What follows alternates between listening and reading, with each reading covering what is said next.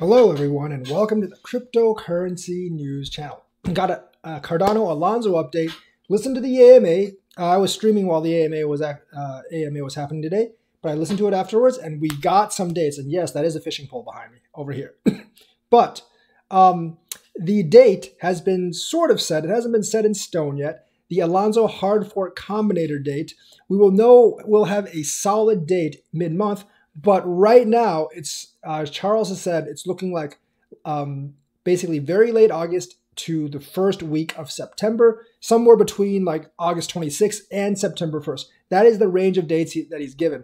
If there are any unforeseen delays, there is a rollback date of a week later of about September 6th or 7th, but it is actually going to be rolled out at that point. So by early September, we should have smart contracts. Right now in the testnet, there are smart contracts running on the node. They actually have to get everything ready, including getting the exchanges up to date.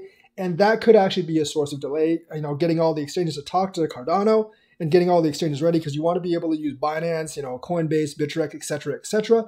So they have to get that straightened out. So September 1st is what we're looking at. The cool thing is getting from Mary to Alonzo is going to be much, much easier than getting from Byron to Shelley, because Byron to Shelley was a completely new thing, whereas Mary to Alonzo, it operates like a lot of the same basis. You're just updating some features in it. So that's the really good news for Cardano. Right now, I'm expecting first week of September, maybe September 1st, maybe September 2nd, but it could be rolled into the second week of September.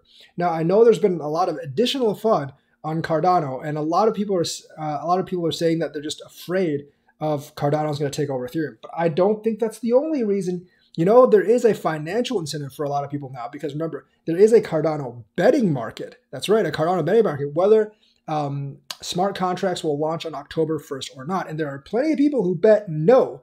So if the hard fork combinator event goes through in September, those people that bet no stand to lose a lot of money. Remember, the price for a no bet was 66 cents, or I think 63 cents. The price for a yes bet was 37 cents. So the thing is, if you are right on that bet, on October 1st, you will actually collect $1 for each share you bought. If you are wrong, you obviously get $0. So I think there's financial incentive for people to FUD Cardano. Now, all this FUD really won't matter all that much, because it doesn't really slow down Cardano progress. So those people that bet no are probably just going to lose all their money anyways.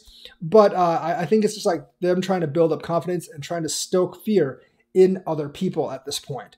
But it looks like the timeline is well ahead of the October 1st bet date, and it's really scheduled for early September for the Alonzo hard fork combinator event. And Cardano should have smart contracts after that. And of course, hopefully a lot of stuff starts coming onto the network after that. So, the thing is, we've had staking for we'll have had staking for about a year then, from Shelley to Alonzo another year. And then the other stuff like Basho and Voltaire, they can take as long as they want on that.